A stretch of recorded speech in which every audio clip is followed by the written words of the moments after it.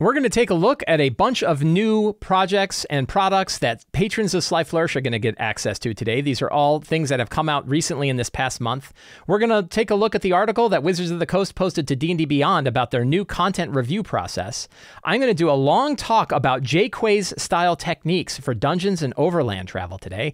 And we're going to do the next batch of questions from the Patreon November 2022 Q&A, all today on the Lazy D&D Talk Show. I'm Mike Shea, your pal from Sly Flourish, here to talk about all things D&D. This show, like all of the rest of the work of Sly Flourish, is brought to you by the patrons of Sly Flourish. Patrons get access to all kinds of exclusive material, the City of Arches sourcebook, dungeon generators, random generators of all different, dedicated Discord channel, the Patreon Q&A, all different kinds of things that patrons of Sly Flourish get access to. If you enjoy the work I do, you may want to become a patron of Sly Flourish and help me put on shows like this. You can find a link to becoming a patron down in the show notes below. And we're going to start off today by looking at some of the things that patrons of Sly Flourish get and got this month, the beginning of November. I have been working on a project for some time now. I'm really enjoying this project a lot. This is kind of a really fun, creative activity that I've been working on called the City of Arches. The City of Arches is a city sourcebook built for D&D style adventures. The premise of the city is that it is a very old city with lots of layers and lots of weird nooks and crannies where all of these old archways still exist. The archways were once portals to other worlds, but now they only kind of work. And people and entities will come through these portals, losing their memories of where they came from and end up in this city. So it's a very multicultural city. Any of the races that you can find in any of your D&D books make sense for this world. And also it is a land filled with adventure. The book, it's 44 pages now. So it's getting bigger all the time. Every month it's getting bigger. I have a really new cool thing I'm working on for the next month too. Really big juicy section. I don't know. It might take me a little bit of time to do it because it's a great big thing. All different kinds of stuff about the city itself, all different things about how it works, notable NPCs, notable locations. Everything has adventure seeds dropped in all over the place. You'll find adventure seeds all over. Beautiful maps. Let me show the maps. Let's see. It's page 7 and 8. Let's jump down to page 7 and 8. Oh, I missed it.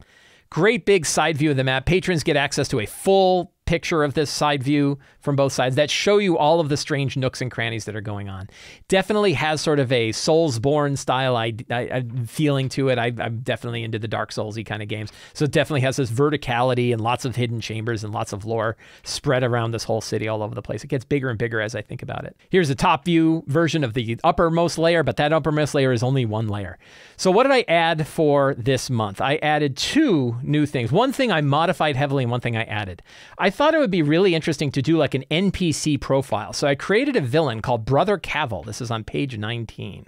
This has original art by Matt Morrow, who did the artwork for the Lazy DM's Companion. I asked him if he would do a piece for this, and he did. It is a 2-page biography of a villain, an evil priest assassin. I've had this priest assassin in a couple of other campaigns of mine. I was like, I really want to bring him in here. I think it'd be really cool. So he has a herald. He is a worshiper of the god of murder. Terrible things happened to him in his past that made him a worshiper of the god of murder.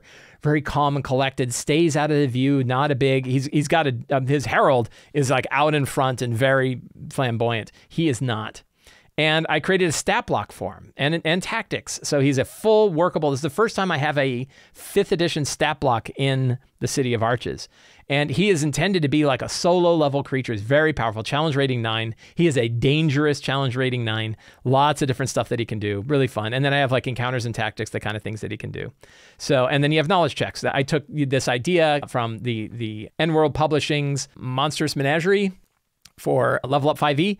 I really like the idea of knowledge checks that you can do, and so I dropped that kind of thing in here. So that is a 2-page profile of Brother Cavil, this priest assassin. And of course, like everything in the City of Arches, you could just grab this and use it right in your game. You don't need to use anything else if you're like, I just like the evil assassin priest. I want to have him in my game. Bang, here you go.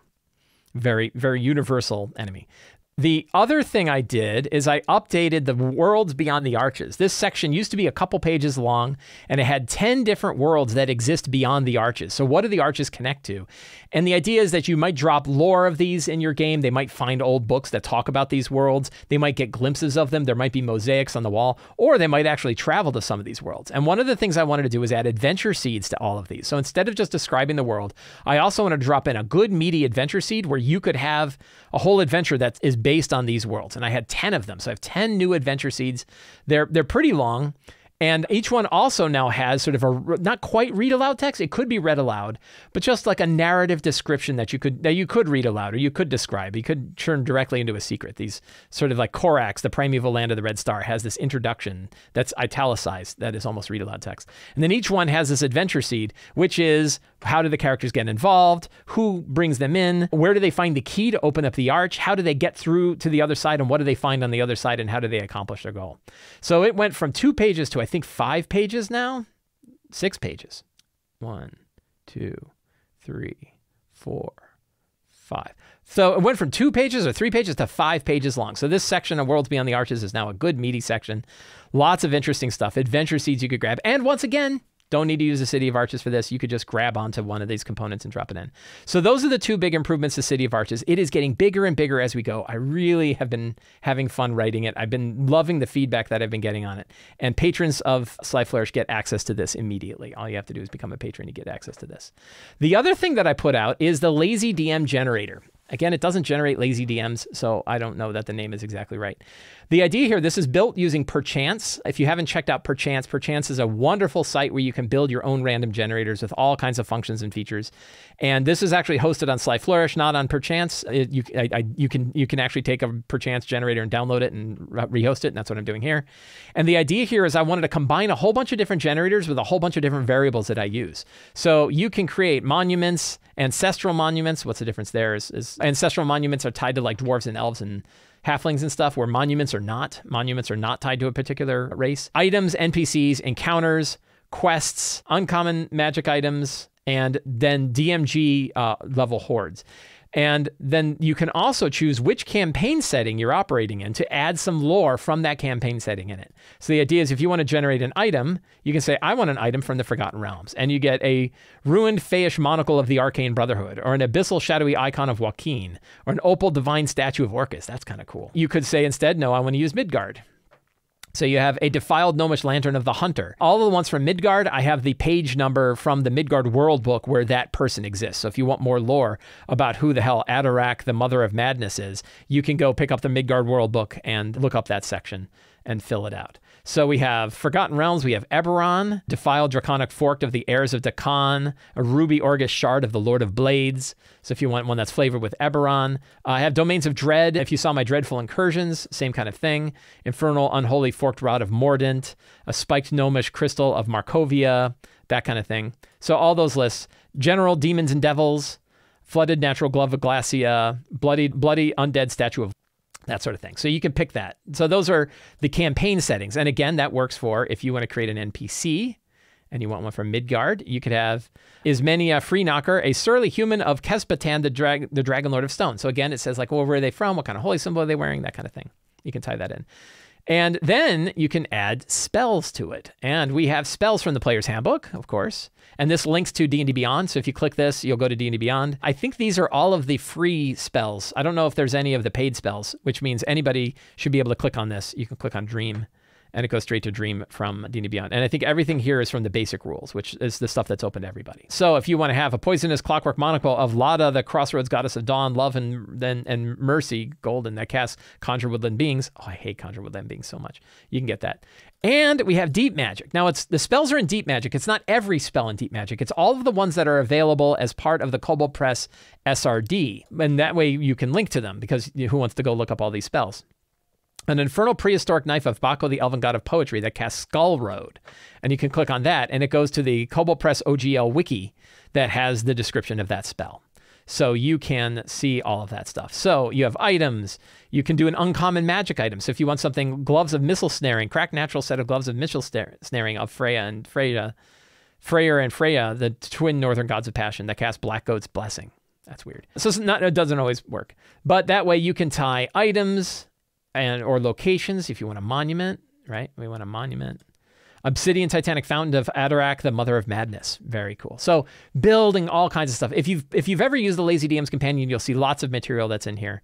Really, really fun tip. At the bottom, by the way, read the tips at the bottom. Every page always generates the tips, so you can check out the tips and learn how to use it. Again, available to all of the patrons of Sly Flourish. So if you become a patron of Sly Flourish, you get access to this generator. You can read the tips there. You can find access to this on your main rewards page on the Sly Flourish Patreon. To the patrons of Sly Flourish, Thank you so much. I hope you dig these things that I'm building, because I sure am enjoying building them.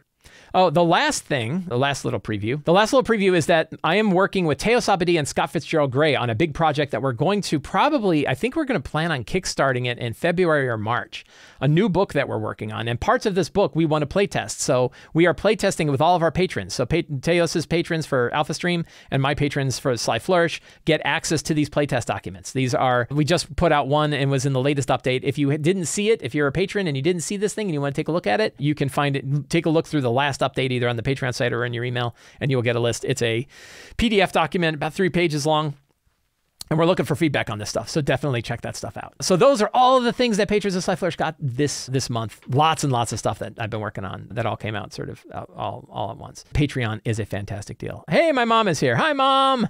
She's already a patron, I believe. So, Mom, thank you for your support. This past week, Wizards of the Coast posted a note on D&D Beyond, which was interesting in itself. I know my friends Sean and Teos on Mastering Dungeons are definitely going to be talking about the idea. Why didn't they post this to the Wizards of the Coast website? And it's really bizarre because the original discussion all has to do with the Spelljammer issue. Spelljammer, this set of adventure, the Spelljammer box set came out last month, and there was some stuff in it that was definitely, pretty badly racist stuff that they had in this book. Certainly cringy stuff that is, best not left in your fantasy book. And it slipped through all of their quality control procedures and ended up getting published, and there was a big backlash against it. It was a big mess. They described it originally on the Wizards of the Coast website, and then also put up an errata on the Wizards of the Coast website. Then they said, oh, well, now we're going to talk about this new one, but we're going to do that on D&D Beyond. So clearly Wizards of the Coast doesn't know whether or not they're going to be publishing stuff to Wizards of the Coast or to D&D Beyond, which is also Wizards of the Coast. They now have these two things. Anyway, it appears that they're leaning towards D&D Beyond. So there's an article written by Chris Perkins. Again, it looks like it was written by the D&D staff, but by Chris Perkins, about how they are going to be looking at things in the future. And it's all good stuff. Their plan is that they're going to make sure that they have sensitivity readers who are invested in the project early, looking at art, in the early writings, and in the final bit. And the one thing that they had said, and you're like, wow, that's a big one. The studio's new process mandates that every word, illustration, and map must be reviewed by multiple outside cultural consultants prior to publication. That's a big deal, and that's pretty hard to do. Multiple cultural consultants are going to get the final look at something before it goes out, which makes sense because what they said here is previously inclusion reviews were done at the discretion of the project lead who identified which pieces.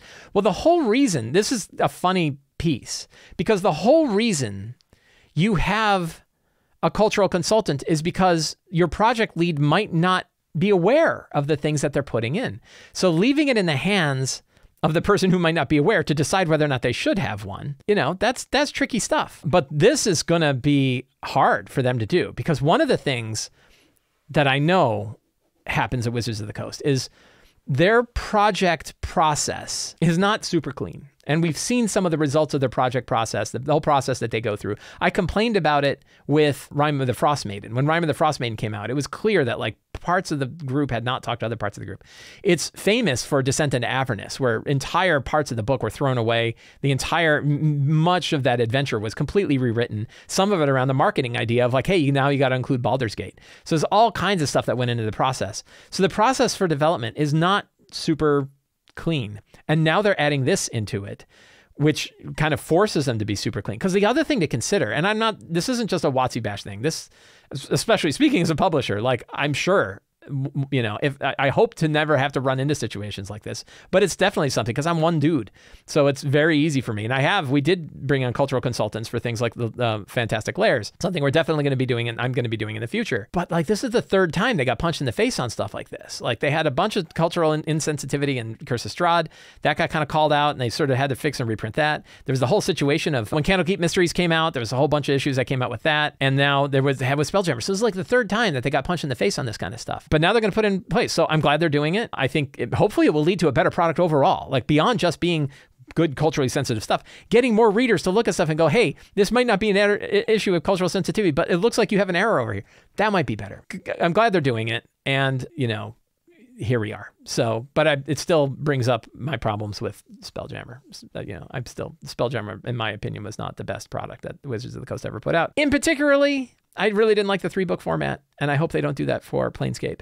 but I'm not hopeful. Today, I'm going to talk about a bit of advanced DMing that I'm going to call Jaquays-Style design. I'm not the one who came up with this title. Jaquaying the dungeon is something that Justin Alexander from the Alexandrian, I think, popularized. The term Jaquays-Style design, the term Jaquays, comes from Jennell Jaquays, a designer of D&D products as far back as the late 70s, who had a very interesting style for building dungeons that offered a lot of things that made players excited to explore them. In his article, which you can find linked in the show notes below, in Justin's article about Jaquays-Style design, you can see the kinds of specific designs that exist there. And while they're focused primarily around the idea of dungeon design, and we're going to get into the specifics of what those mean, while it focuses on the idea of dungeon design, it also can be used for overland travel as well. A lot of the same techniques can be used for overland travel as well. So today we're going to look at what those specific design ideas are and how you can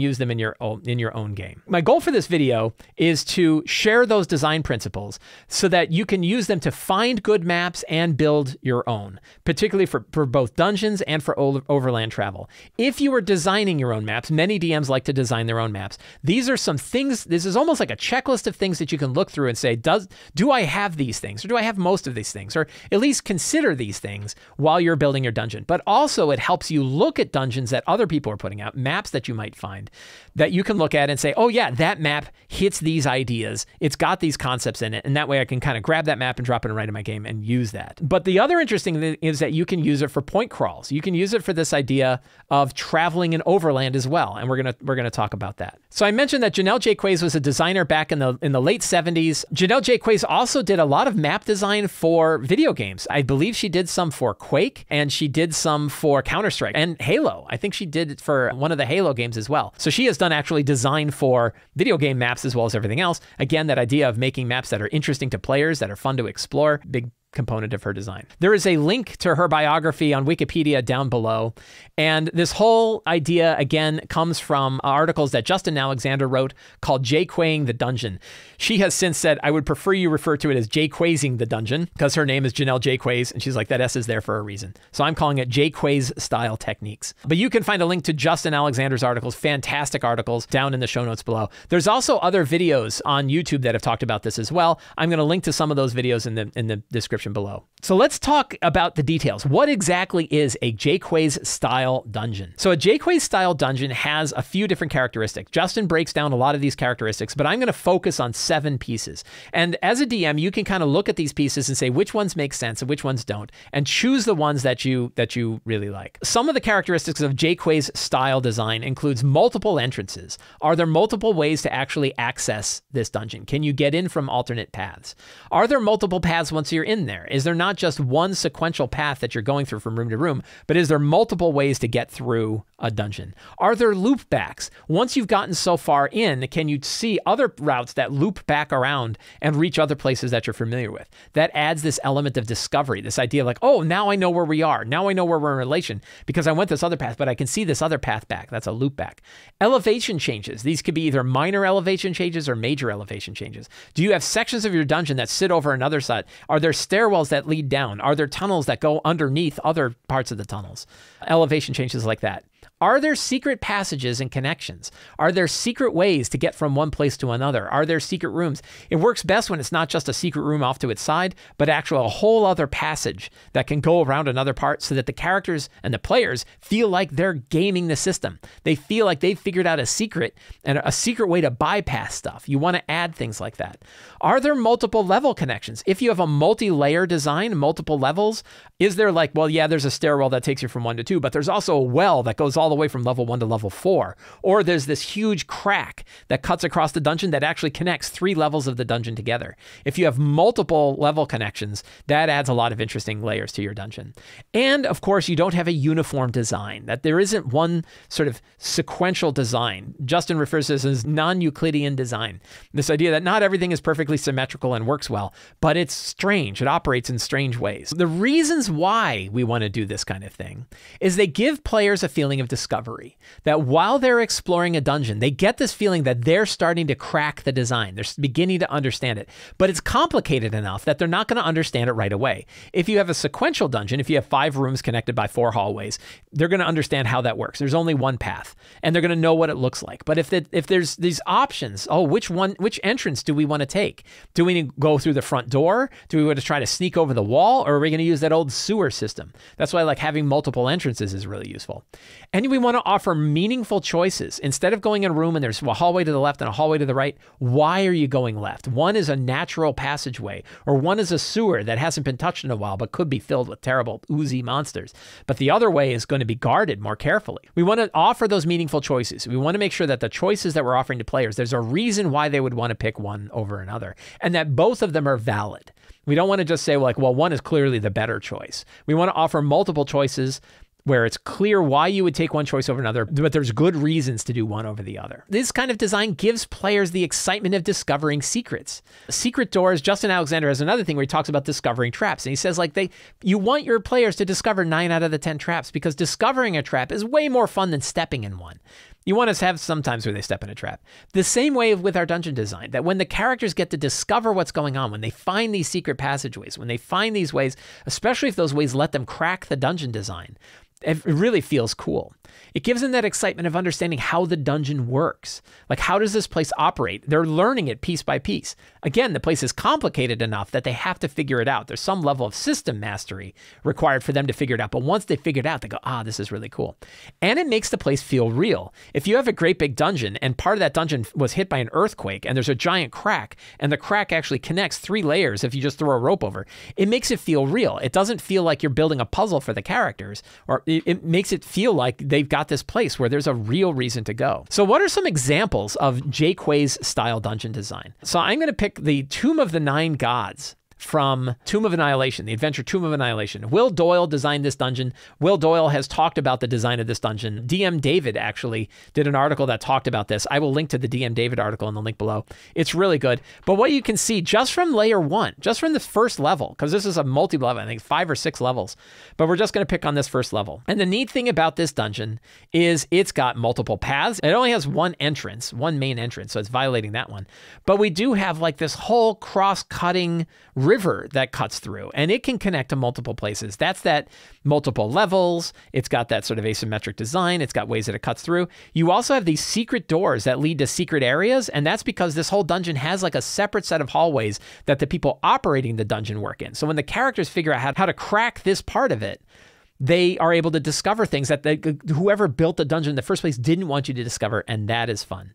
So there's a lot of really cool bits here. You can see like there's a secret wall on the right-hand side leading from this one chamber that goes down to the river. So you don't have to go back out the same way. You can instead go down to the river. So that's one example of a Jaquays-style dungeon. You can see it's got secret passages, it's got secret connections, it's got loopbacks. It doesn't have multiple entrances, but that's kind of the design of the adventures. There's one big door that you get through. It's got elevation changes, it's got lots of different things. For a much simpler example, we have some of the maps that we used in Fantastic Lairs. Fantastic Lairs is a book that I worked on with Scott Fitzgerald Gray and James Intercasso. And some of the things that I was working on with the design is I was keeping these ideas of Jaquays-style dungeons even for very small lairs. So it doesn't need to be nearly as extensive as what you saw with the Tomb of the 9 Gods. So this is an example from Caves of the Cockatrice, which is actually a free lair that you can download. Again, links in the show notes below. And you can see it's got multiple entranceways. We have an entrance, we have actually 3 different ones. There's a passageway from the southeast. There's the most direct passageway, and then there's an underground river that you could potentially follow.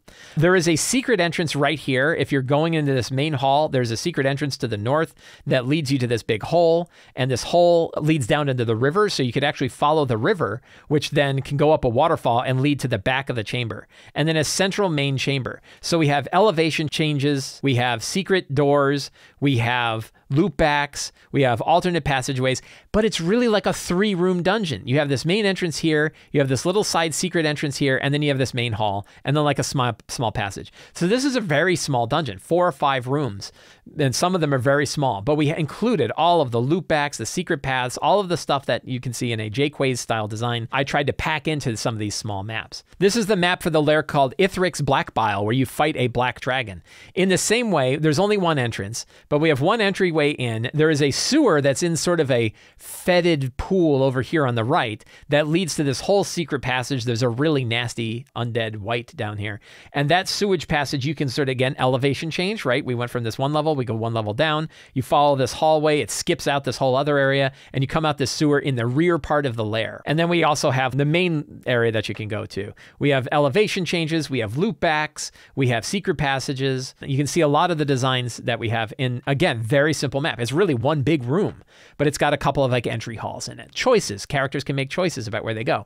One thing I've learned, if you offer a main path and a secret path, players are almost always going to pick the secret path because it's cool, and that's fine. You still want to make sure the main path is a viable way to go. You don't want to assume they're only ever going to take the secret path, but you can probably guess that they're likely to take the secret path. So if you offer a secret path, expect that they're going to go down that way. One of the other things we did with the design of this adventure is the number of encounters that you go through is the same in whatever path you take. That way you can fit it into your adventure. So if you're offering multiple paths and loop backs and everything, you want to kind of think about, well, how many encounters are the characters going to run into? And does that fit the number of encounters I'm expecting for the time that I have or the pacing that I want for the game? So that's something to consider when you're looking at this. One more example from Fantastic Lairs on what a Jaquays-Style design looks like in a very small package. This is from the Centipede Cult adventure. It's a first level adventure part of the Lairs. And again, very straightforward. Main entry hall, little side hall. You can go right through the main door and deal with the evil cultists that are going on here, or you can find this little secret path. This is very simple and straightforward. This is about as simple as you can get. Doesn't really have elevation changes, although it's got a big hole. Maybe you have a whole dungeon level below that hole. Right in the book, it's just filled with a giant centipede. But you've got multiple paths, you've got loop backs, you've got secrets, you've got all that kind of thing. This is about as simple as you can make a Jaquays-style design and still have it offer some fun alternatives. For another example of a Jaquays-style dungeon, I picked one from Dyson Logos. One thing when I mentioned before that this gives you the opportunity to go look at other people's maps and decide, does it have these elements in it? And it's not to say like one map is good and one map is bad if it doesn't, but you can definitely tell linear-based dungeons versus more of a Jaquays open-style dungeon. Dyson from DysonLogos.com definitely understands how Jaquays-style maps work. So this map from Dyson Logos definitely is way bigger than the ones we did for Fantastic Lairs. But again, you can see all of these ideas in here. It's got elevation changes. You have this whole waterway in the back. You've got multiple entrances. There's a secret entrance over here on the right, upper right. There is on the lower side, there is a whole river that flows through. There's main chambers, and it looks almost symmetric, except not quite. There's different layers that go in. You have secret passageways. You have loop backs, you have all of the different things. Again, really big dungeon, lots of different ways to explore. And you could just grab this and fill it out with your own ideas. You can see the secret passages in the upper right. So definitely grabs onto those ideas of loop backs, elevation changes, multiple entrances, multiple paths, secret discoveries, all those kinds of things. The last dungeon I will look at is one from the adventure Vault of the Dracolich. This is actually a dungeon that I designed with Teos Abadia and Scott Fitzgerald Gray for a project that we did for Wizards of the Coast about 10 years ago. And my little claim to fame is this is in the Dungeon Master's Guide. If you go in the back of the Dungeon Master's Guide, you can find this map. What I find interesting about this one is this is the one where I started to learn about these ideas, because when I first designed the map, I sent it into Wizards of the Coast. Greg Bilsland was working there, and Greg Bilsland said, yeah, that's not the kind of map design we're using for D&D Next. Those sort of linear, sequential, one room after another, that's not how it goes. We need more interconnections. We need more loops. We need this stuff. And I was like, I don't know what you're talking about. And I had to learn this idea while we were designing this map, but I think it came out really well. Again, this is actually used for a multi-table event. So not only does it have multiple entrances, it has enough entrances that like 6 different groups could come in from different sides. So we have 1, 2, 3 at the top, 4, 5, 6, 7 different entrances, all kinds of loop backs, all kinds of secrets. Like down here in the jail cell area, you can pull these up and you can go down to the river area. Elevation changes, secret entrances, multiple paths, multiple ways to go through.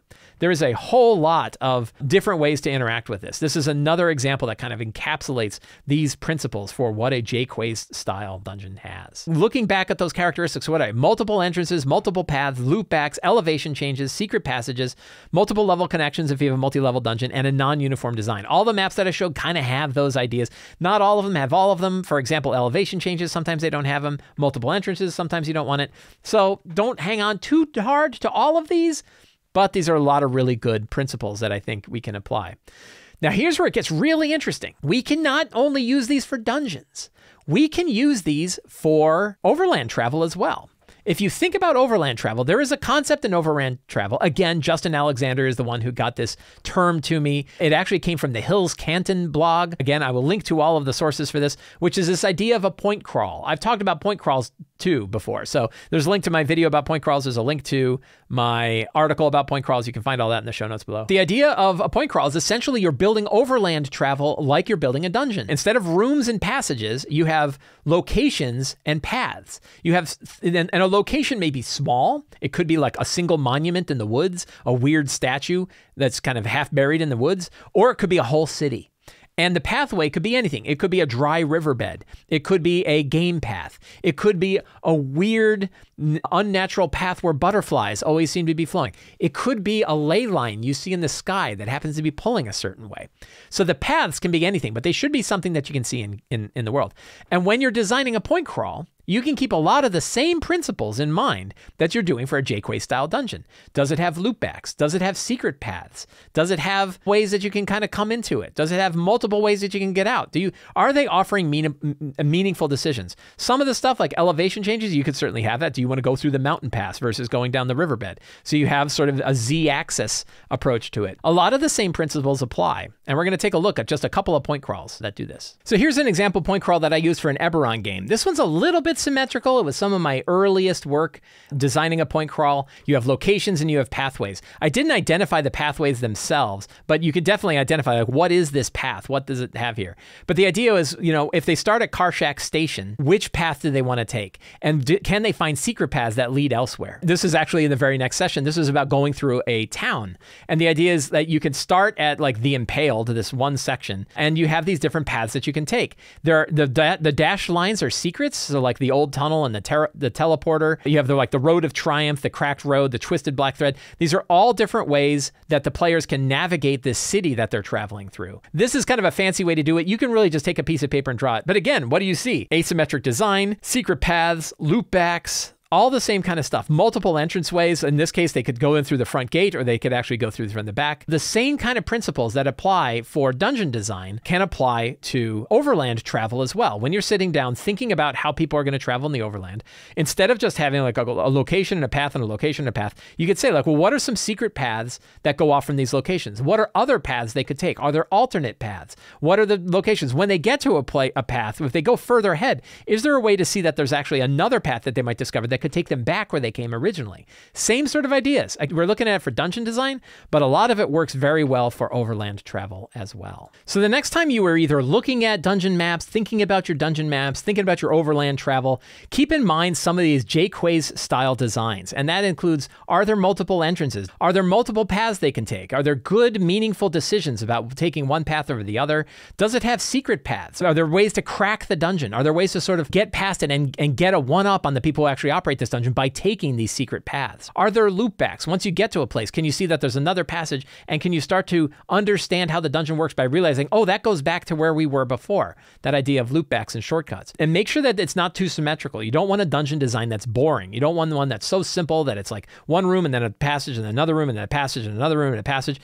That's too easy to crack. The design of the dungeon itself isn't particularly interesting. Maybe what's in the rooms are interesting. Maybe the rest of the story is interesting, but that design isn't interesting. Can you take that and can you kind of shake it up? Does it have elevation changes? Are there stairs that are going up and down? Are there sections of the floor that are dropped in? Think about that Z-axis. If you want to get really advanced, think about your Dark Souls style, where you go through and climbing up and up and up and further, and then you find an elevator that takes you all the way down back to where you started. So you have a loopback, but the loopback is vertical rather than horizontal. And what are some ways, if you are going to have multiple layers, what are some of the ways that you can have drop connections to this? I'm running the game Scarlet Citadel. There's an oubliette in one of the rooms. That oubliette goes 4 levels down. So not only are there stairways that take you from level 1 to level 2, there's a whole other passageway that goes all the way down to level 4 in the first layer of the zone. So what are some of those multiple cross-level connections? Big cracks in the walls, rivers that are flowing, waterfalls that are falling down into lower levels. How do you connect these lower levels together?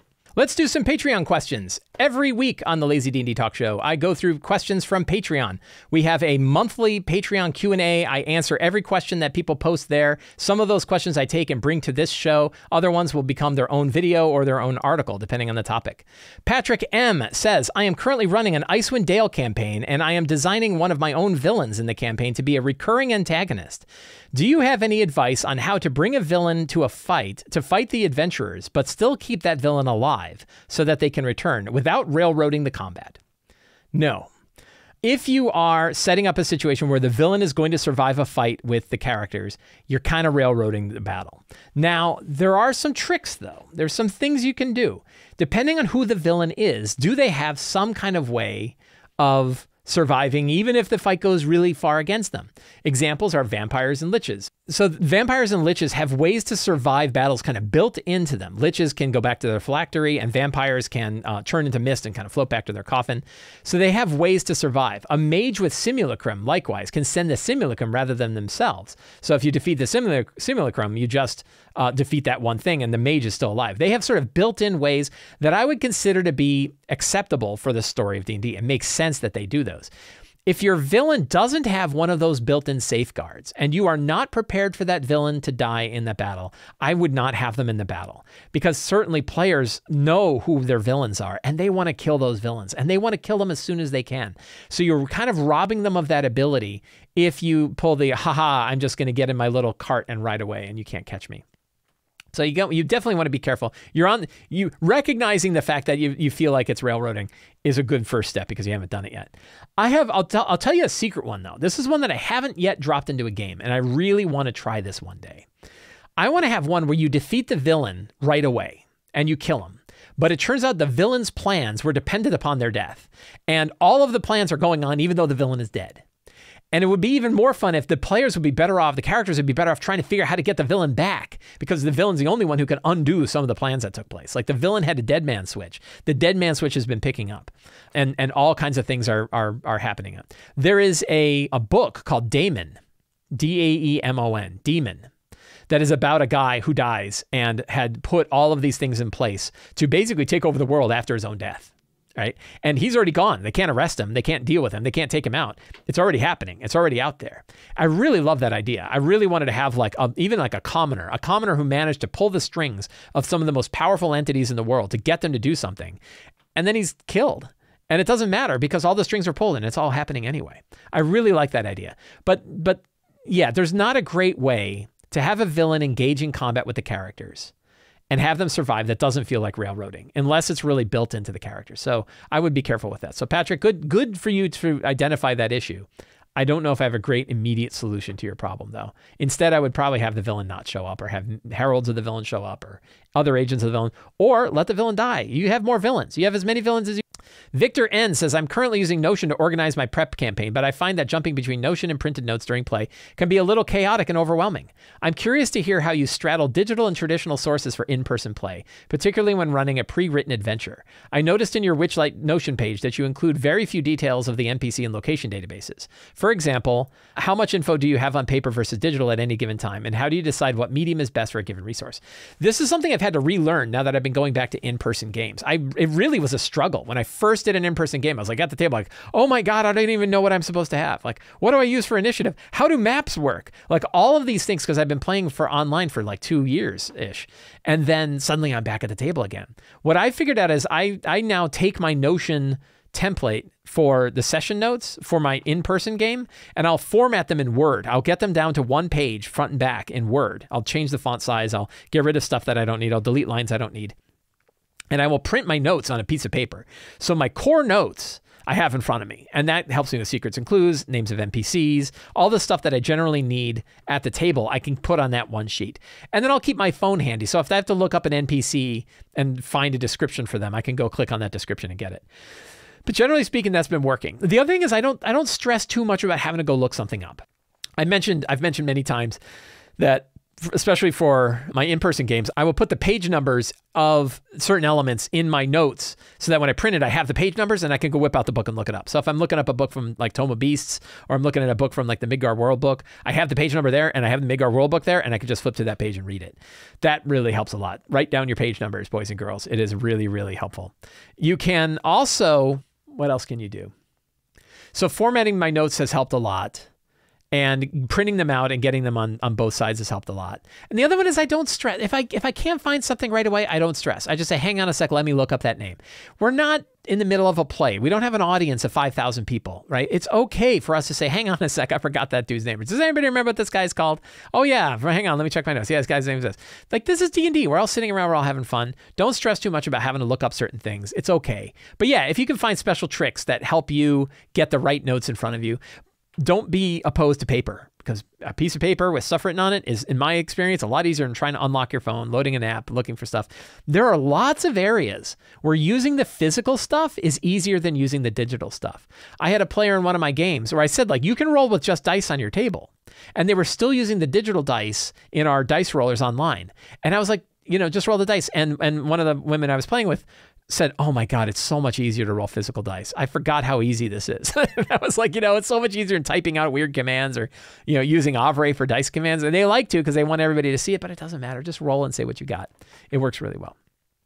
Many areas where analog is easier than digital. Joseph C. says, I just wrapped up a weekly campaign that lasted 30 months. Have you ever grieved after a campaign ending? It feels hard to let go and move on. Yes, I have.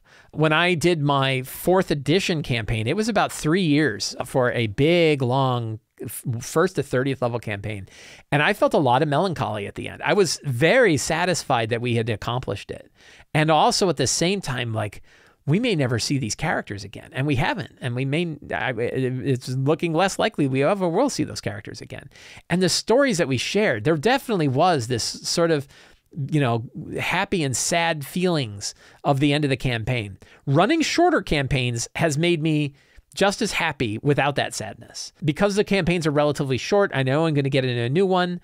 It's been very, very good, but it's rare where I feel like, oh man, I feel so bad about this. The other one is don't cut yourself off from offering to do a one-shot later if players want to do it. So like, keep the door open to say, one day we might return to these characters and jump sometime in the future and have another little adventure with them. Keep that idea in mind. It makes you happier and it'll make the players happier if they love those characters. You never have to say goodbye to these characters. We could bring them back. You can have them show back up. Maybe you're probably not likely to bring them all back, but you might. So there's no reason to cut that off. But yeah, that feeling, I've definitely had that feeling. The better the campaign, the better that feeling is, the stronger that feeling. But shorter campaigns, I'm happier to run more short campaigns. By short, I mean like a year, right? On an average of a year. And those are still long, and I still feel pretty good about them. Still feel some melancholy at the end of it. But I still really enjoy them. And we know that we're going to get a new campaign. So knowing that we're going to get in a new campaign definitely also kind of helps ease that pain. But I know the feeling that you have. Christopher W. says, how do you decide what campaign to run? I'm suffering from choice paralysis. So I have some new rules for myself in what kind of campaigns I'm going to run. I've talked about this in a previous show, I think. Maybe it was on my Scarlet Citadel show where I talked about this. One is I'm not going to run an adventure that just came out. I'm going to wait for it to go out for a few months. And the reason why is it helps when other DMs are able to share their experiences with me when I'm going to run it. I would like other people to run it and learn from them to learn about this adventure that I'm going to run. It also makes sure I'm out of the hype train, that when a new adventure comes out, I get this feeling of like, oh man, everybody's on board with this thing. I definitely want to play it. I felt that way with Spelljammer. I felt that way with Frostmaiden. I felt that way with Descent into Avernus. And I find that I would rather let the hype die off before I'm going to run it, to really ask myself, am I interested in running this? The other one is I'm not going to run anything I don't dig. If I read it and I don't like it, or the parts of it I don't like, I don't want to run it. There's enough adventures to run that I don't have to, and it takes long enough to run these, that looking at something and feeling like, I don't know if that's going to work. Now I read them, and if I'm excited by them, and I know that I'm willing to work through any potential issues that they have, I'll go ahead and run it. But this is kind of a new feeling that I've got. And then once I have some ideas for some campaigns, I'll talk about them with my players. And again, I'm not going to bring forward anything that I don't want to run. And a lot of times I'll be pushing one ahead of the others. Hey, how would you guys feel if we ran Dragon of Stormwreck Isle plus Light of Xeraxis? Both of these look really good. how would you guys feel about a campaign about this? And usually they go, oh yeah, that sounds really great. I haven't had a lot of players who are like, no, I don't want to do that one. Right? I don't think I've had some players who up front told me like, yeah, I don't want to do Descent into Avernus. But it's generally I haven't brought one forward and had them say, oh no, that's one. They're pretty happy. So narrowing it down, I would say which one really grabs you the most, recognizing the fact that you can only run about one of these a year, and don't sweat the ones you can't run. There's a lot of them out there. There's lots of them I look at and go, oh, I'd love to run a Tolless campaign. And maybe one day I will. Just say maybe one day, and it makes me happier. So, Chris, I hope that answers some of the questions about choosing a campaign. Pick ones you dig. Chris W. says, since you have made Midgard cool recently, I've been checking out the Midgard World Book. I didn't make it cool. Midgard was already cool. I'm just enjoying it. I have noticed that they have an optional time flies rule that suggests having at least twice as much time pass in-game as the real world. This appeals quite a lot to me. My current campaign is taking 19 real-time weeks so far, but only about 8 weeks as advanced in the game. And we have leveled from 3 to 12 and performed all sorts of heroic feats, which seem very fast. I just wonder if you have tried this time flies rule or anything similar and whether you had any thoughts on it. I have not tried it. I did see it, and I liked it. But I a lot of times when I see kind of optional rules like this, I don't like that they have a real set parameter to them. And instead it's like, well, why don't I just let time fly when I think it's right? So the example is, instead of saying like, well, out of every week of game time, there is 2 weeks of in-world time. Well, that forces you to be like, wow, the characters are in the middle of a dungeon, but 2 weeks go by. That doesn't make any sense. Instead, I think it's great to find, and I think I want to do more of it, when there are moments in the game's story where it makes sense that some time could fly by, and doing that as downtime, saying like 3 weeks are going to go by between this, or maybe a month passes. Let's talk about what the characters did over the past month. What are some of the things that they did before this next section of the campaign picks up? I think that I would rather have time leap in that way when you decide when to drop it in, and you decide how long it goes. And you don't have to tie a formula to it. You can just decide, here's what makes sense. Here's what would be fun. Talk about it with the players and ask them, like, how much time do you want to have go by before the next part? And with recognizing they can reconnect with friends or family or other NPCs, they can work on downtime quests or other things. They can gather information. The only thing they're not going to do is like adventuring, because adventuring is what we're focused the rest of the game on. So I like the idea a lot. I don't think you need to play too hard with the rule that's in the book. And instead you can take that idea, take the spirit of the idea and bring that into your campaign and have it make sense. Like, when would it make sense in my Scarlet Citadel game versus my Empire of the Ghouls game? I think Empire of the Ghouls has more opportunity for that. But maybe there's time in Scarlet Citadel where there'd be downtime. We'll see. So I'd like to take more advantage of that idea, because I've played other games where we had downtime often, like Shadow of the Demon Lord, and that worked really well. So I'd love to do more of that. Toyby asks, and thank you for the pronunciation. Pronounce like Toyby, don't ask. Toyby says, you've been talking a lot about making character sheets the old way, the old ways. I also did that recently in games of mine. Maybe I'm just out of habit, but it felt slow and unintuitive after years of D&D Beyond. I mostly DM, and my players feel even more strongly about this. It's one thing to have a finished character sheet in front of you, but making one is another story. Do you have any advice on how to go about that? Do you know any simple way in which I could teach my players or make their life easier when creating paper character sheets? I'd really like to lower the bar for them to consider making old-fashioned character sheets instead of sticking to D&D Beyond and the material there. So I think a way to draw your players into the idea of working with paper character sheets. So to me, like, I'm not a technophobe. I don't feel like we should be using paper character sheets, period. I feel like because D&D Beyond doesn't offer some things that we want, and because when you're using D&D Beyond, you're kind of locked into the things that it's got and the way that it does it, it limits our ability to use source material from other groups. I think if it was really easier, let's pretend for a minute that they had all the material from all the other third-party publishers in there, I wouldn't be complaining as much. So I'm not opposed to using D&D Beyond. And if you don't care about these extra sources, I would say, and people are happy using it, I would say go ahead and use it. But one of the ways that you can kind of get players more, not excited about using a paper character sheet, but certainly more willing to use one, is if you are offering character options that aren't in D&D Beyond. If you make it easier. Now, one thing is I've definitely seen players who still are like, oh, well, I'll just add it to D&D Beyond, which is way harder than using a paper character sheet.